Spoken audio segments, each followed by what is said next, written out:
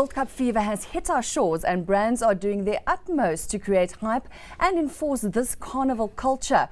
But as a brand, you still need to advertise your service or products and not just create a brand that gets the blood pumping and forms goosebumps. Or do you?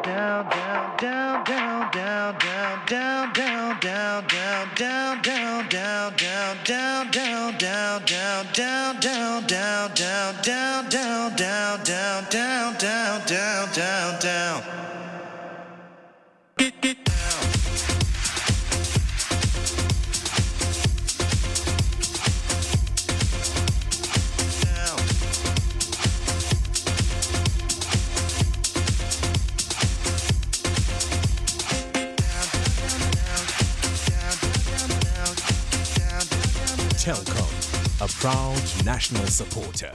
We're now joined by Executive for Brand and Sponsorship at Telkom, Stuart Tudor Owen, and the Creative Director at the Agency for Advertising and Marketing, Bruce Anderson, who will give us some insight into the adrenaline-filled commercial. Welcome to the show. Thank you. Well, it certainly gets the blood pumping and the feet tapping. Tell us about the concept for this commercial.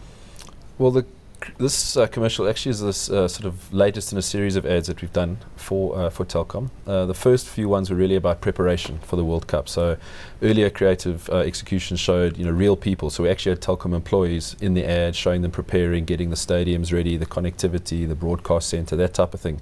But the interesting thing there was we used real people, which made it interesting.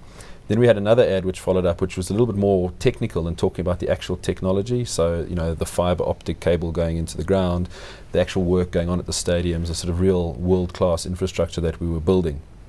And then this ad, now that we're literally a couple of days away from the World Cup, was purely to kind of ride the wave of excitement around the tournament and then our involvement as a national sponsor. So that's why it's really just about people saying, or the ad saying, we're now ready, so sit down and just enjoy the World Cup.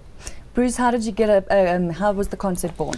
Well, the insight was based on this very simple thought that, as Stuart mentioned, once all that technology was put in place and everything's done and we're ready to go, what else is there to do but to just really kind of like sit down and enjoy the World Cup? I mean, that's it. And I mean, for the fans around the world, you think it's a World Cup in South Africa, but really the magic of the World Cup is it's about fans throughout the world, throughout Africa, throughout the rest of the world.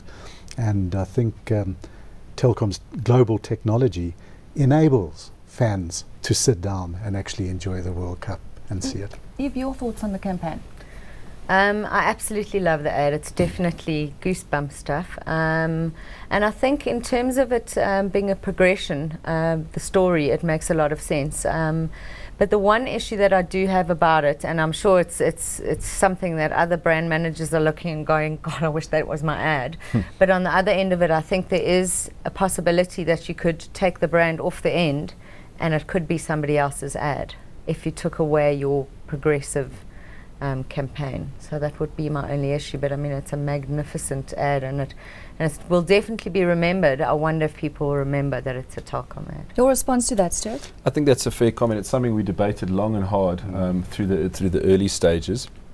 There are a number of brand cues in the ad which people are picking up. We do sort of test these things, if you like, beforehand. Yeah. I think the other thing to bear in mind is that this is the TV ad, but it's part of a bigger campaign. And if I can, we've got some radio that goes around this, which is a number of executions around sit down. We've got a number of those. We've got, it's in cinema as well, the same execution, but people are seeing it again. We've also got it in newspaper. We've bought special features in the press as well. And just coming back to the radio, a lot of it talks about sit down and world-class technology. So that the idea there is with the media schedule we've got, that people will kind of get the campaign rather than the ad. Bruce, let's talk about the production. Gosh, it looks like quite intensive. Tell us about the locations, the people. Well, initially the objective was to tell a kind of a story about the World Cup, and the objective was to reinforce that aspect that you know, the Telcon technology is going to enable this to be broadcast around the world. So initially it was conceptualized that we have to show people from all walks of life, everybody all around the world really enjoying the Cup. It's not just about those people that are going to be lucky enough to be in the stadium on the 11th of July next year, but it's about the rest of the world.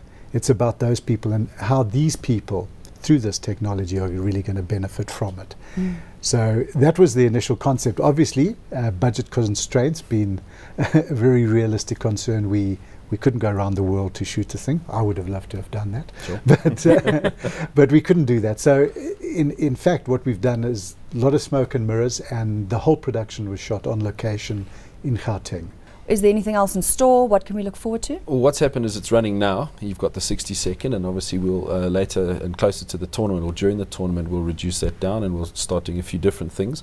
And then after the World Cup, without giving too much away, we've also got a follow-up just to kind of close off, I suppose, our World Cup strategy, which has been running for some years now. I talked about the build-up and the other ads, and then this will be kind of wrapped up as well. Excellent. Stuart.